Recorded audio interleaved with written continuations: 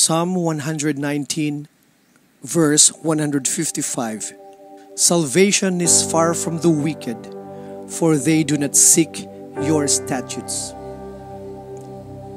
God, as a righteous and holy God, can never tolerate sin.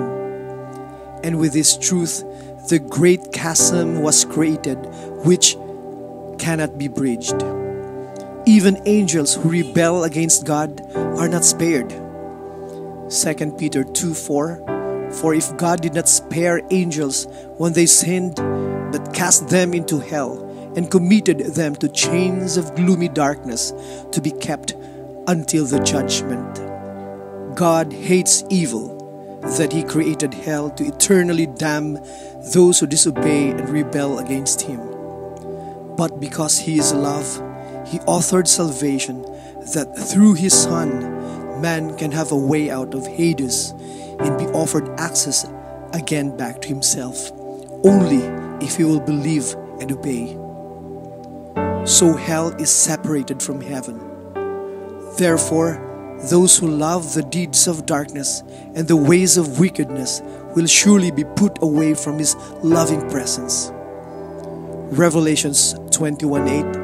But as for the cowardly, the faithless, the detestable, as for the murderers, the sexual immorals, sorcerers, idolaters, and all liars, their portion will be in the lake that burns with fire and sulfur, which is the second death.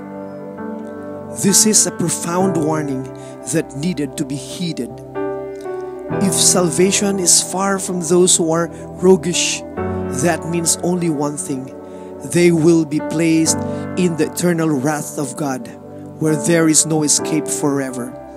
For His holiness and righteousness will repel and contain them there.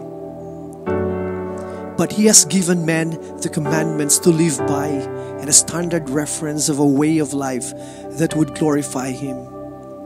The statutes of the Lord give life, and life everlasting. They speak about man's ultimate salvation in God. No other written testimonies that could offer a way back to Him but His. Man has no other option but through His Word. Departure from His truth, even how little it is turning to wickedness. It may start from little discomfort of some parts of His Word. Then the sleeping becomes subtle and smooth. Eventually you lose interest in living by it, yet you still believe you love God. You continue to slip further, now denying the power of salvation in His Word, and you look for salvation from created things. You see God's Word not enough to satisfy you, and you are driven crazy by your lusts. You don't see any more neglect of His Word, roguery. Be careful. You can only deceive yourself, but you cannot deceive God. Salvation is getting far away from you. Matthew 7:22. On that day, many will say to me, Lord, Lord, did we not prophesy in your name, and cast out demons in your name, and do many mighty works in your name? And then I will declare to them, I never knew you. Depart from me, you workers of lawlessness. May we learn to love all of His statutes, His Word, for it gives life.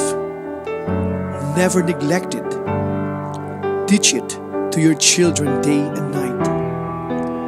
Believe everything in it, for salvation is in there.